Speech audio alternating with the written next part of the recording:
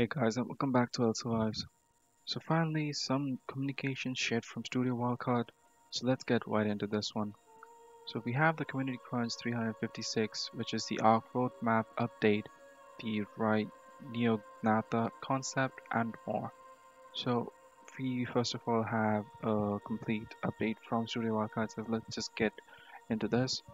Welcome to another edition of the Community Crunch. We appreciate your patience as we digested the feedback and consulted with our partners to revise our upcoming plan. So basically, that is Snail Games. As always, we are very grateful to have such a passionate player base, and we hear and understand your concerns. We've decided to make some changes and provide additional information as to why we're taking this approach.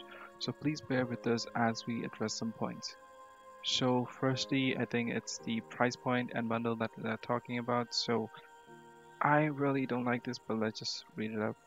First things first, we are scrapping the ARC Respawn bundle. Our intention behind this was to provide a package where you essentially got two products for the price of one, which was actually quite good from my point of view, but let's just go ahead and read it. In hindsight, not the best move.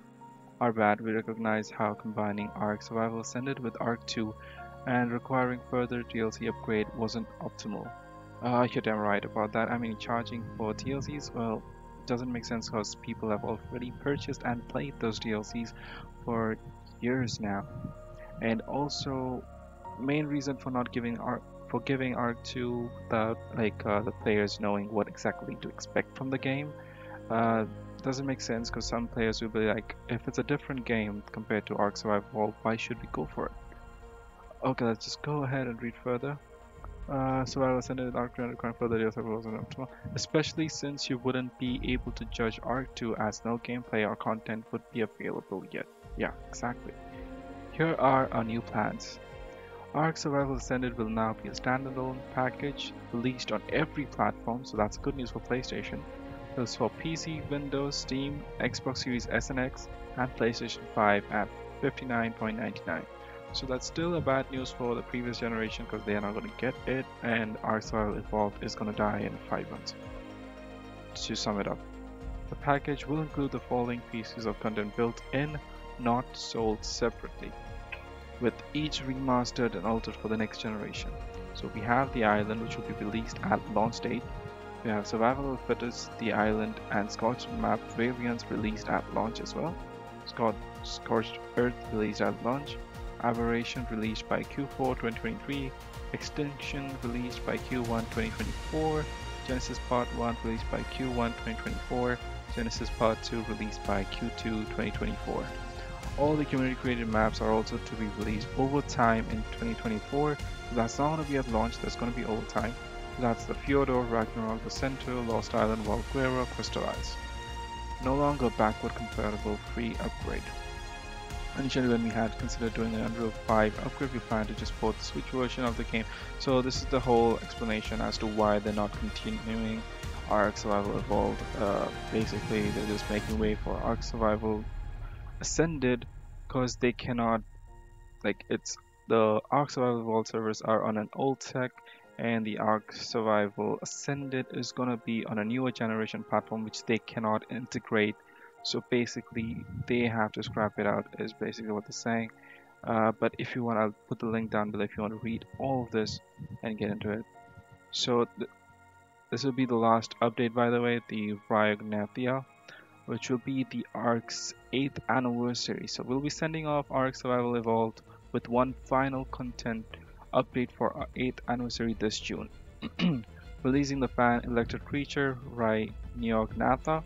Not sure if I'm butchering that name, but basically it's a Sky Giga.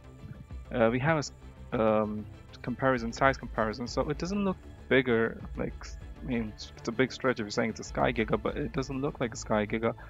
It's more of an Snow Owl to an RGL, maybe slightly bigger. So it has pincers and stuff. Maybe some poison type damage the way it looks, not sure. But maybe can pick stuff up. Excuse me. We plan to support Ark Survival Ascended with new features including at launch, content drop, creature items, structures, and DLC. Our roadmap covered some of those planned changes, and we said there would be more, and here's another preview. So there's more which they're just giving out. Like they had told us dynamic water and stuff like that in the previous update, so now they are giving us even more information about it. So we have dynamic navigation mesh and creature path finding overhaul. So basically how creatures move and stuff like that. So maybe it won't be easy to trap them, but we'll see. We have 5 months to go. Dynamic navigation mesh, I'm not sure about that. Maybe meshing or something because of cheaters meshing into maps and building bases maybe. We have photo mode, that's nice. NVIDIA DLSS, so that's like augmenting native 4K or something, on improving. Basically, it's augmenting and giving better frame rates or better performance. So we have Dino Baby Management Quality of Life update. That would be nice. Wild babies, okay, okay. Maybe something like the penguins Kairuku, which we had before. Maybe something like that. Snap point improvements, new snap logic improvements. So that's going to be interesting. If they improve the build and mechanics, that's really going to be good. So we have character creation and customized improvements. So if they're making like somewhere we can change the facial features and stuff to a degree it doesn't look similar to all the characters, I would be really interested in that. And we have cross-platform multiplayer and full blueprint modding. I know we mentioned this before, but we're serious. It's happening on PC and consoles at launch, and we've got it working internally with overall technology. This dramatically changes the nature of the console experience. And this list is not exhaustive. We're hoping to get even more done, and the only reason we weren't covering all of these details right now is that we're still working on them. It's taking a significant amount of resources and time with Studio Wildcard. We do not want to commit to other particular features unless we're sure we can get them in for launch. So that's actually good that they're not committing to anything, because knowing Studio Wildcard, they've always had their track record of delaying stuff. And we do not, that. And yeah, we may miss our deadline on certain aspects, but they'll come in over time as we continue to support this next generation of Arc. At the end of the day, there are just words and frankly may not mean so much. That's okay, we understand that we will really convince you seeing screenshots and a gameplay trailer, and you will in time. We know there are going to be more questions and we'll be sharing more details over time. We're not quite ready to pull back the curtains just yet. So we hope you'll hang in there with us survivors. It'll be worth the wait.